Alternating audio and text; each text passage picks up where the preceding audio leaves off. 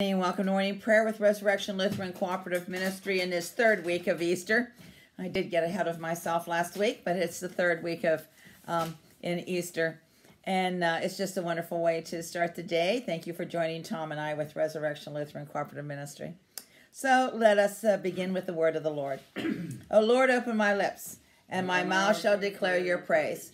Glory to the Father, and to the Son, and to the Holy Spirit, as it was in the beginning, is now, and will be forever. Amen.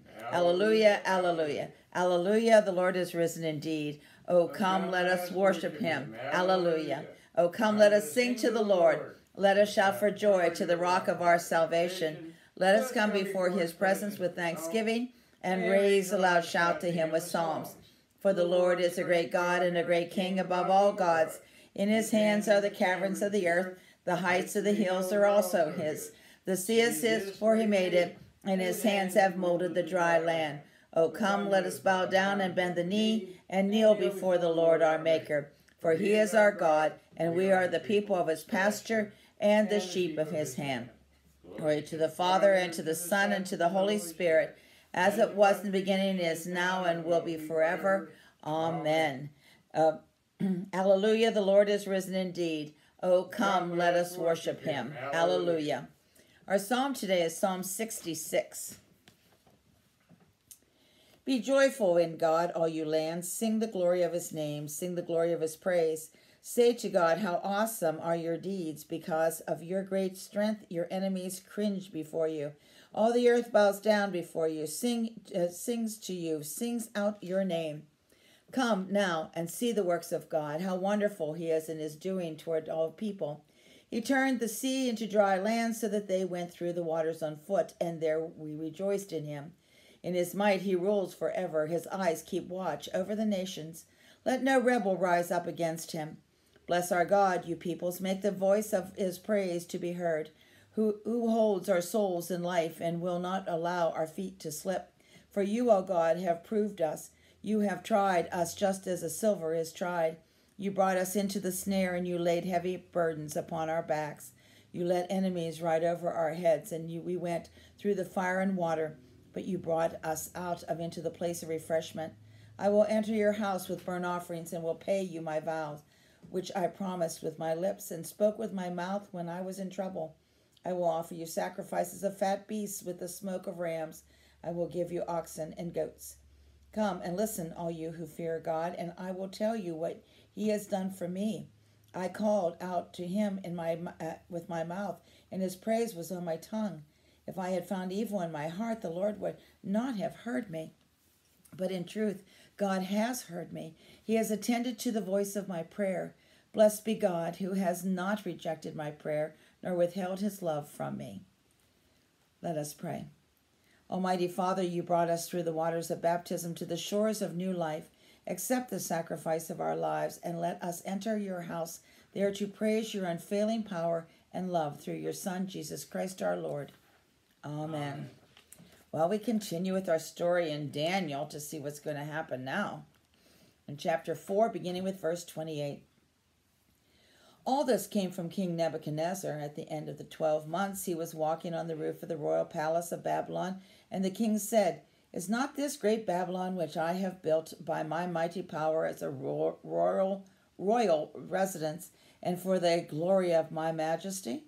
With the words were still in the king's mouth, there fell a voice from heaven, O King Nebuchadnezzar, to you it is spoken, the kingdom has departed from you, and you shall be driven from it, from among men, and your dwelling shall be with the beasts of the field, and you shall be made to eat grass like an ox, and 7 times shall pass over you, until you have learned that the Most High rules the kingdom of men and gives it to whom he will.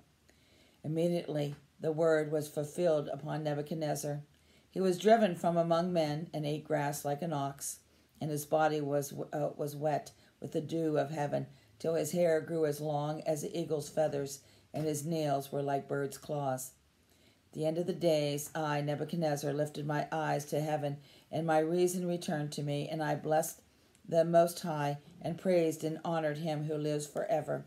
For his dominion is an everlasting dominion, and his kingdom endures from generation to generation. all the inhabitants of the earth are accounted as nothing, and he does according to his will in the host of heavens and among the inhabitants of the earth, and none can stay his hand or say to him, What dost thou? At the same time my reason returned to me, and for the glory of my kingdom my majesty and splendor returned to me. My counselors and my lords sought me, and I was established in my kingdom, and still more greatness was added to me. Now I, Nebuchadnezzar, praise and extol the honor the King of heaven. For all his works are right, and his ways are just, and those who walk in pride he is able to abase. The word of the Lord. Thanks be to God. Our second reading comes from 1 John chapter 4, beginning with verse 7. Beloved, let us love one another, for love is of God, and he who loves is born of God and knows God. He who does not love does not know God, for God is love. In this the love of God was made manifest among us, and God sent his only Son into the world, so that he might live through him.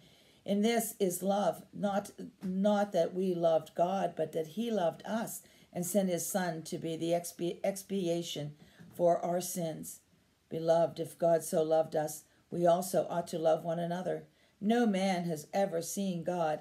If we love one another, God abides in us, and his love is perfected in us. By this we know that we abide in him and he in us, because he has given us his own Spirit. And we have seen and testified that the Father has sent his Son as the Savior of the world. Whoever confesses that Jesus is the Son of God, God abides in him, and he in God. So we know and believe the love God has for us. God is love, and he who abides in love abides in God, and God abides in him. In this is love perfected with us, that we may have confidence for the day of judgment, because as he is, so are we in this world. There is no fear in love, but perfect love casts out fear. For fear has to do with punishment, and he who fears is not perfected in love. We love because he first loved us. If anyone says, I love God, and hates his brother, he's a liar. For he who does not love his brother, whom he has seen, cannot love God, whom he has not seen. And this commandment we have from him, that he who loves God shall love his brother also. The word of the Lord. Thanks be to God. In many and various ways God spoke to the people of old by the prophets, but now in these last days he has spoken to us by the prophets, by his Son. This is the day the Lord has made. Alleluia. Let us rejoice and be glad in it. Alleluia. Blessed be the Lord, the God of Israel. He has come to his people and set them free. He has raised up for us a mighty Savior, born of the house of his servant David. Through his holy prophets he promised of old that he would save us from our enemies, from the hands of all who hate us. He promised to show mercy to our fathers and to remember his holy covenant. This was the oath he swore to our father Abraham, to set us free from the hands of our enemies, free to worship him without fear, holy and righteous in his sight all the days of our lives. You, my child, shall be called the prophet of the Most High, for you will go before the Lord to prepare his way, to give his people knowledge of salvation by the forgiveness of their sins. In the tender compassion of our God, the dawn from on high shall break upon us, to shine on those who dwell in darkness and the shadow of death, and to guide our feet into the way of peace. Glory to the Father, and to the Son, and to the Holy Spirit, as it was in the beginning, is now, and will be forever. Amen. This is the day the Lord has made. Alleluia. Let us rejoice and be glad in it. Alleluia. Let us pray. Father, you open the kingdom of heaven to those born again by water and the Spirit. Increase your gift of love in us. May all who have been freed from sins in baptism receive all that you have promised. We ask this through our Lord Jesus Christ, your Son, who lives and reigns with you in the Holy Spirit, one God, forever and ever. Amen. O Lord, almighty and everlasting God, you have brought us in safety to this new day. Preserve us with your mighty power, that we might not fall into sin, nor be overcome in adversity. And in all that we do, direct us to the fulfilling of your purpose, through Jesus Christ our Lord. Amen. And Lord, remember us in your kingdom, and teach us to pray. Our Father, who art in heaven, hallowed be thy name. thy kingdom come. Thy will be done on earth as it is in heaven.